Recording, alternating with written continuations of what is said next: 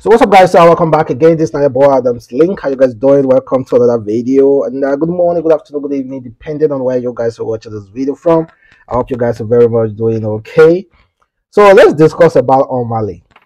You know, it's usually really good to see so many artists going out there to perform abroad, and whenever you see them performing, you see they bring some ladies up stage to dance with them, to just do normal stuff with them. Not normal, but sometimes it can be really ridiculous. So Omahlay, while performing in Switzerland recently, this guy decided to wear bra because a lady threw a bra on stage. And Omahlay, you know what? I'm not just going to throw this bra back or keep it somewhere. I'm going to wear it to perform. That also will boost his fans. LGBTQ community might see that as a gesture, might see that as a way of promoting LGBTQ, and that will also boost his fan base. No, well, whatever reason he thought about doing that thing, I hope it's good for him. And again, there are some videos I can't post here because of YouTube rules and regulation. You know, we are limited. So, and again, why dancing with some fans? Why dancing with some fans? It was so rigorous. And I just want to give advice. If you remember years ago, Akon was on stage. They almost blackmailed. Akon almost ran into a huge problem because of dancing with fans on stage. There's a reason why some artists do no longer want to dance with fans on stage, because they might be used against an artist. You might accidentally bring up a 15 years old or 16 years old or underage girl to dance with on stage unknowingly, and you might find yourself in really deep trouble.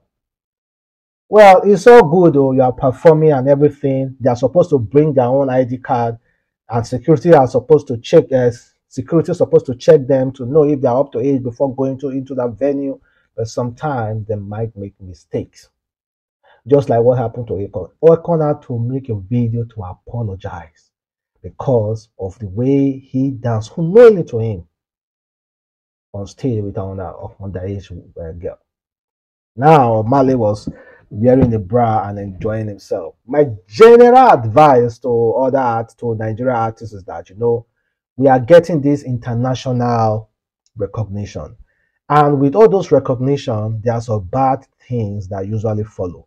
It's not as if all those rappers are really happy, or R&B stars abroad are happy with the way that we are gaining this international recognition. They are not happy, honestly. We are taking their market away from them. They are taking their market away from them, so they are not happy. So they might just decide to be setting up Afrobeat up. Please, I'm saying this now because I know whatever that is good always come with negativity, always come with trials. So I think they should be extremely really careful. Even with the way they invite girls into their hotel room, they should be extremely really careful, because they might be setting them up. They might be setting them up. Afrobeat is taking over, and honestly, they are not happy. They are not happy. They might show that they are happy, but they are not. And they might be setting you guys up. So please be extra careful. Don't be carried away with the money, with the fans, with the love that you are getting. Don't forget, social media, they can use them to work against you, just like this. And again, Burna Boy sold out a 9,500 capacity in USA yesterday in Auckland. Yesterday here. And nobody even heard about it. He sold that venue out, performed, unlike before. Remember now, we were still here on Adamslink now. Whenever we hear about any artist Nigeria selling out a venue like 10,000 capacity, 50,000 capacity, it's like, whoa, like we go crazy. But right now, it's just like normal thing for three major artists in Nigeria. Just normal. They can just do that and nobody will even hear it. So generally, all I'm saying that they should be extremely careful. All those things are sweet.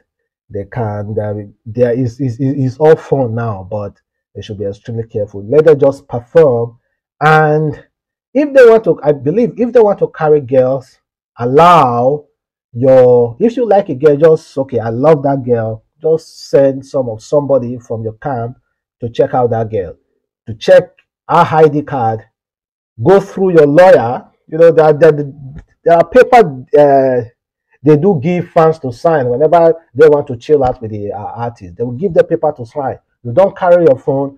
You sign paper that you won't disclose whatever that will happen in the after party or inside the secret room. You shouldn't disclose it. And if you want to be paid as well, you will indicate the money that you want to be paid. And if it's for free, you will also indicate it as well. So that is the best thing to do now. Don't fall victims, guys. Don't fall victims. Though Afrobeat is going wide. Then, guys, we are coming over to Nigeria.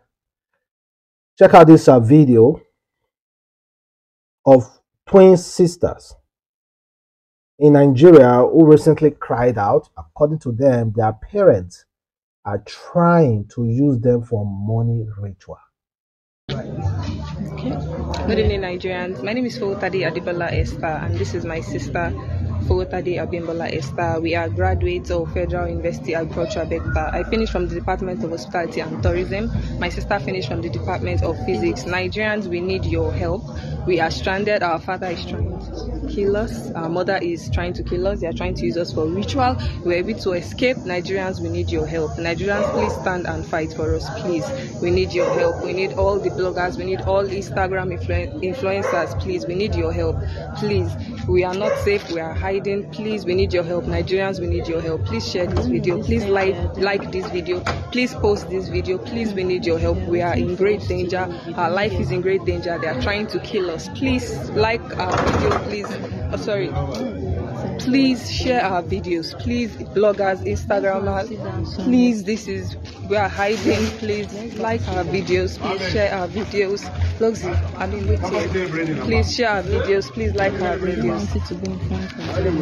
Please, it's not safe for us out here. They are trying to kill us. Please, Instagram, please. His name is Fowotade Joseph. His name is Fowotade Joseph Sunday. My mother's name, his wife's name is Fowotade Pamela. Fowotade Pamela. Please, Nigerians, we need your help. Please come to our rescue. The whole family is involved. Her father. This is really, really serious. Really, really serious. Someone posted that picture. I don't know if this is real. Their father picture. Say, here's their dad. Please help. These girls are not ones to pull stunts.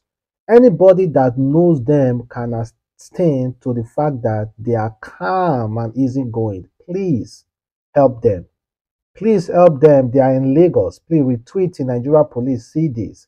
Check the trend. This is extremely serious. Well, thank God they are both graduates and they can just pick up their life. They can be employed and they can pick up their life. They speak fluently. You check the girl. Wow. They should go. Man, I don't want.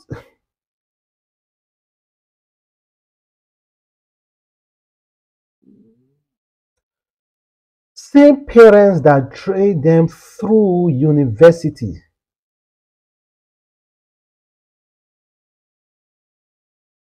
Same parents that train them through university want to kill them. Okay, you know what? Before I start blasting the parents, I think they need to get to the bottom of this.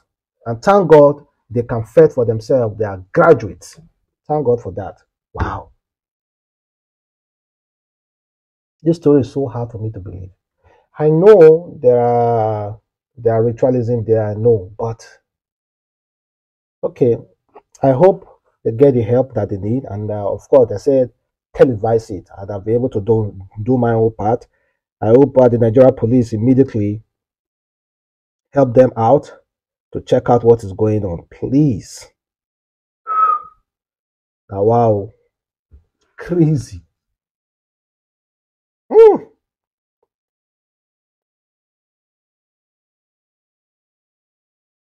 People are wicked, guys.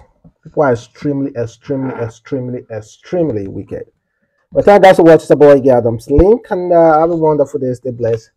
Catch you next time. Peace.